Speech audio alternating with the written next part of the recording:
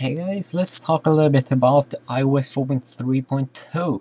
Yeah, I know I've been talking so much about 4.3.1, so let's talk a little bit about this update that's going to come, and it's rumored to come in the upcoming 2 weeks. So not that much time left there, huh?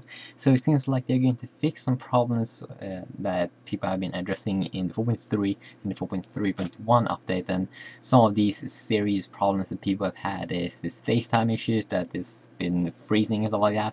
Also, people that's running the carrier Verizon on the iPad 2 have had problems connecting to the carrier's 3G network, and obviously that's a massive problem. I mean, obviously those iPad 2 guys, they want to connect to the 3G network of Verizon's little network there, but if they can't, then you know that kind of sucks for them.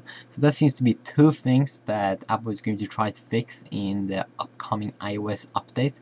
Also seems like some security fixes and stuff like the Webkit and stuff like that in security fixes that they're going to try to fix that.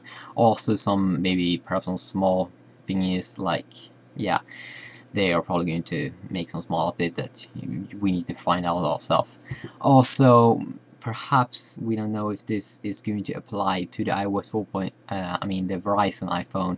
I mean it's still stuck on the iOS 4.2.6. It didn't get the iOS 4.3 update, but still the iOS 4.2.6 it had some things that iOS 4.3 guys on AT&T got. So yeah, that's why they didn't get that update, because they already had those things.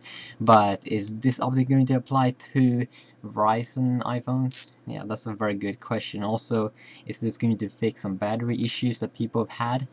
Yeah, also very good question, but we're going to find out more in the upcoming 2 weeks when it's probably going to be released, is this Apple source informing us about. So that's kind of good, so stay tuned for that. See you.